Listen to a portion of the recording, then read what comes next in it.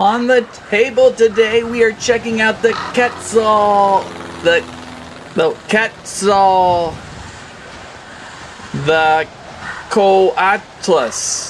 The Quetzalcoatlus. Might even close. On the table though, we've got the LEGO Quetzalcoatlus and the Mattel Quetzalcoatlus to go through and discover what they do, how they fly, what they are about, and how to avoid them when flying a plane, apparently.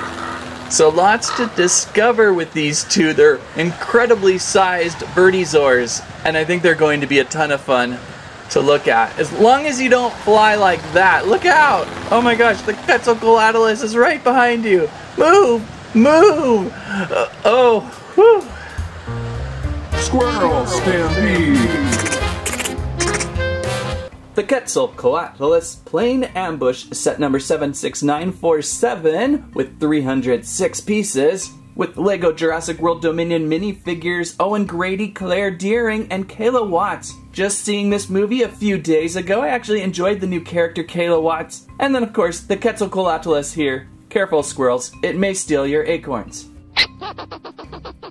And on the back of the box, what do we got? Plane versus Quetzalcoatlus. If you're a fan of Disney's Tailspin, you get kind of a nice looking sea duck in gray.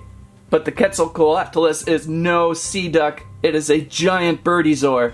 About 16 feet in height when standing? What? 30 feet in width? Look how tiny that guy looks. Good thing I'm bigger than the guy. Inside the box, one reasonable set of instructions. Not too bad there, building a Quetzalcoatlus and a old school double prop sea duck looking airplane, which goes by the name the Midnight Oiler. There are the stickers. Then we have bag 1, bag 2, and 3, plus, I don't know why, this just makes me laugh. Wow, this is really long. This is terrific. And of course the Quetzalcoatlus's wings. So much to build on this set. Let's see if we can find bag 1 and where are we going to start with this.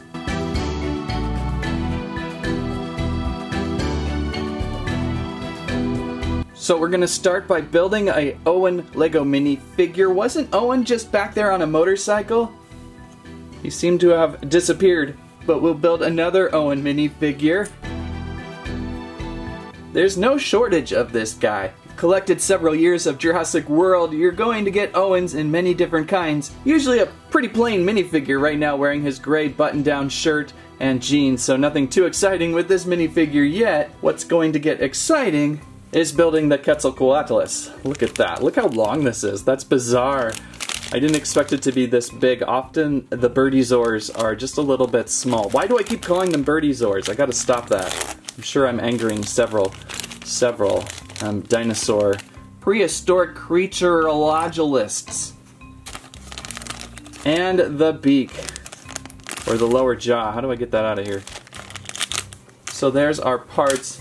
I gotta get a length on this. How long is the Quetzalcoatlus? Oh my goodness, we're at about 8.5 inches for the body length. And I imagine by adding the wings we're going to have a pretty impressive wingspan too. How do these wings attach, do they? Well, let's start with the lower jaw. That's probably where we should begin. Yeah, that's not horribly terrifying yet. Very terrifying, actually.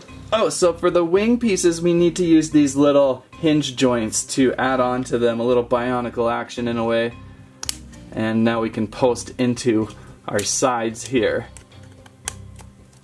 Making sure we have the appropriate wing side up, the graphic side up, I suppose. And another one. And where's our other hinge piece? Posted hinge piece with a little bit of lockiness for some articulated movement.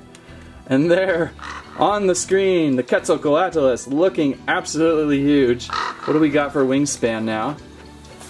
Wingspan is topping out at, oh wow, 11.5 inches. That's pretty cool. I'm going to have to dig up a normal pteranodon, pterodactyl. What is this? Anyone want to help me out with this one?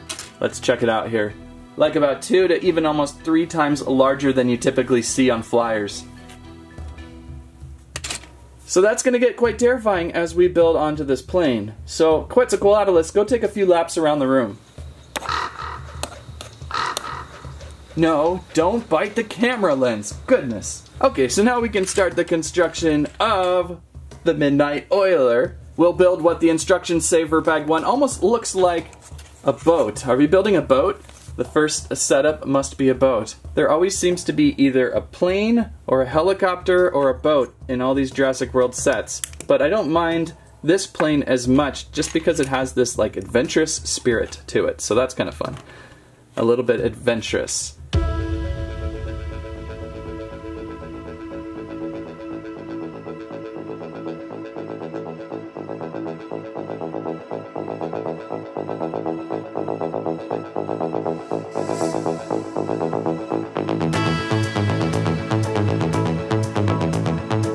And there we have bag 1 construction. Yeah, I think we did just build a boat. We did. And the pilot isn't here yet, so Owen's going to have to check out this boat. He's got a couple handle holders to fly this boat across the water's edge. Pretty good build so far, though pretty simplified.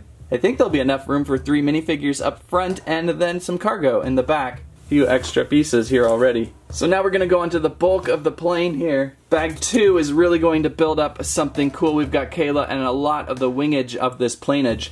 Got to get this plane in the air to fight the Quetzalcoatlus, who is still just putting some damage on my camera lens today. So let's continue on the build with bag 2.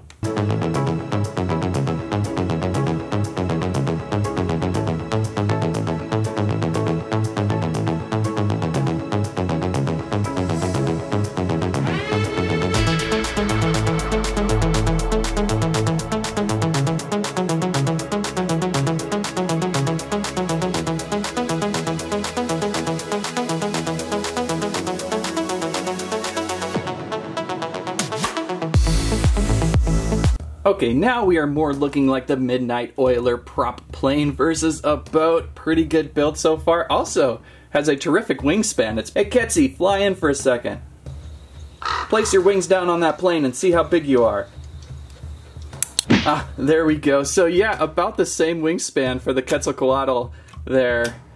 Not the length exactly, but we'll know more as we continue on. Thank you, Ketzy.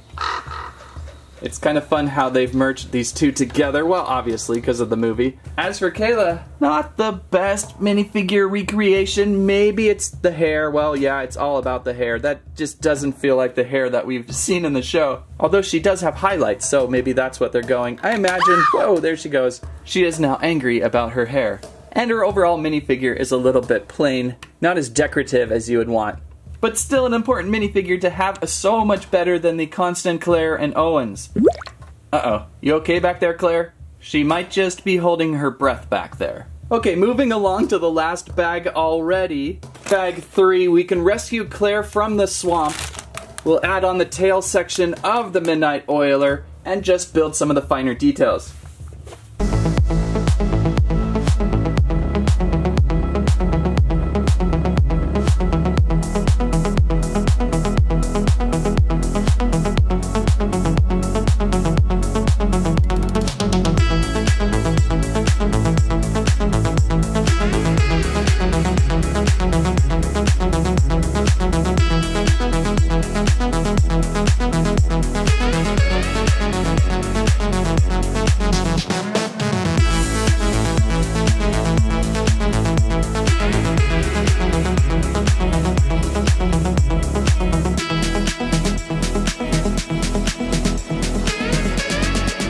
And after a few missteps in the build, I have constructed the Midnight Oiler. What a plane! A little bit stumpy. I think it could have been a little bit longer. It would have been nice had they increased the fuselage by an extra chunk and then stretched the wings.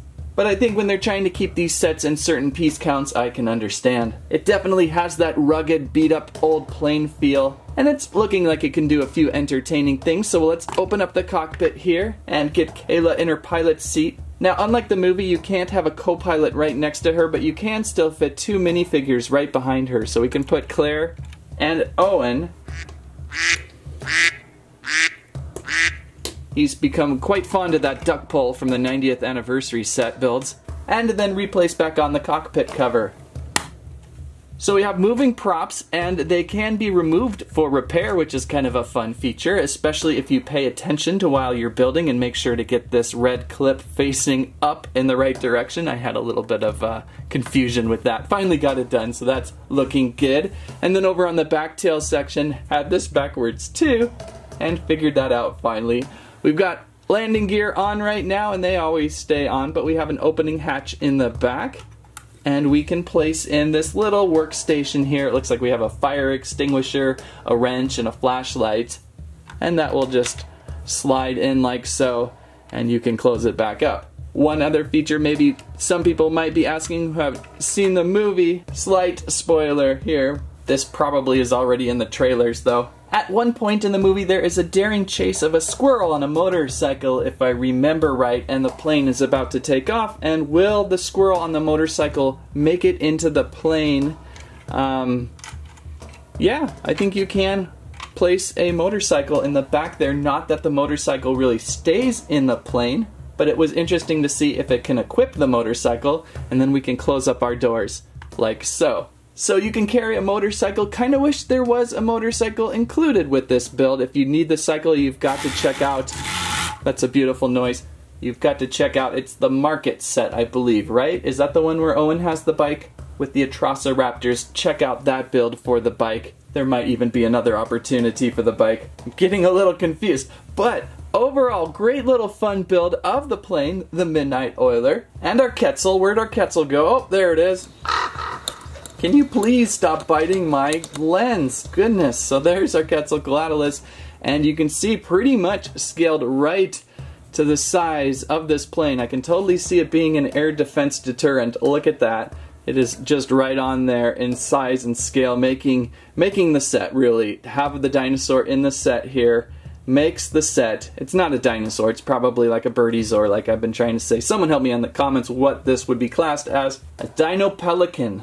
A stretched dino pelican, that's what it was, a stretched dino pelican.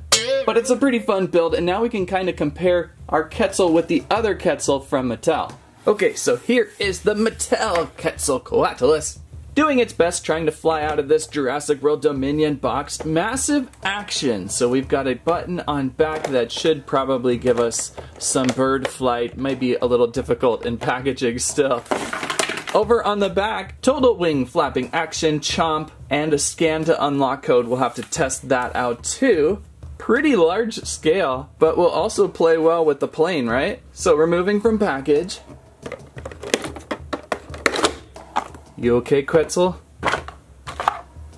So out of package there it is. A little trickier than normal dinosaurs to stand, right? Another very nicely detailed item from Jurassic World. I'm still trying to figure out the best way of a term to describe these flyers. On the back, a button to flap. Wow, look at that wingspan. What do we have for a wingspan, by the way?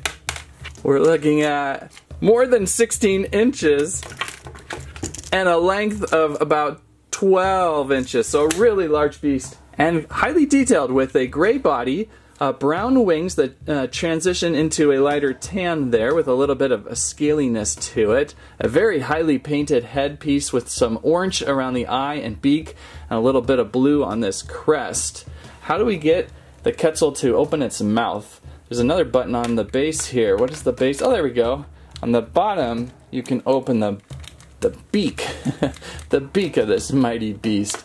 And the head has articulation on the neck there. There is a great post and pivot point to rotate along with these wings that tuck in.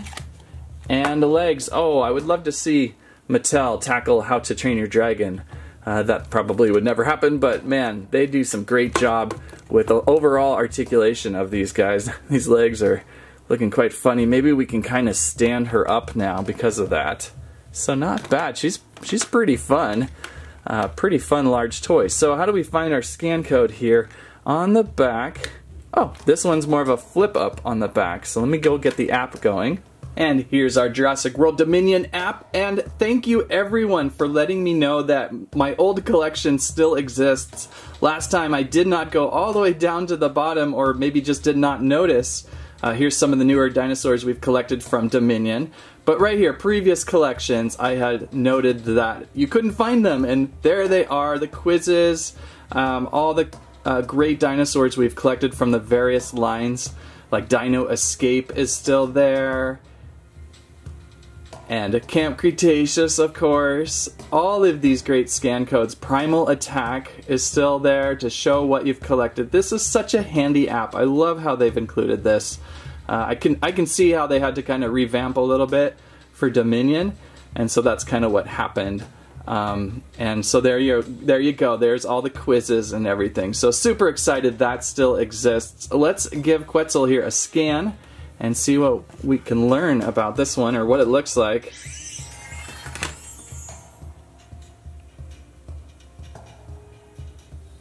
And there she is. Whoa. She's so big, like the length of her head and wings just go all off screen with this one. It's quite crazy. I wish there was a roar feature. There used to be a roar feature. Maybe if you just tap the screen is what it does.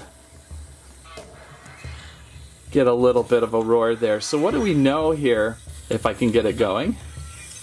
There we go. Okay, so there we go. There's a size scale of the Quetzal next to the guy there. He's just like, oh my, I'm going to go back in my airplane. Diet of meat, only the weight of 1 pig. Interesting. I would have assumed maybe 2 or 3 pigs. So fun with the Quetzalcoatlus. Very interesting bird. I'm learning the word. Not sure if I'm saying it completely right, but I'm getting there. So yeah, a quick combination comparison of this one here with the Lego. The Lego Quetzal here. The Lego feels a little more pelican-y with this white color. Feels like a pelican and the bright orange beak. They're almost close in scale though, really. Just a little bit larger for the Mattel version. So this is a great like double thing. If you're a super fan of the Quetzal and airplanes and attack, this one here works well with this plane too. It's about scaled right, maybe just a little bit too large in this situation, but maybe a little more fun and terrifying if that's what you're going for. So pretty awesome to open this one and discover it. So that's pretty fun with the Quetzalcoatlus. Quetzalcoatlus. I'm not sure. Am I even getting Quetzalcoatlus right? Great word to say, just really challenging. If you like today's video, please give us a squike, a squirrelibe, and a squammet. What is your favorite part of the Quetzalcoatlus, or the build, or the set, or the code, all that fun. Thank you so much for watching. That's what I have to say about that.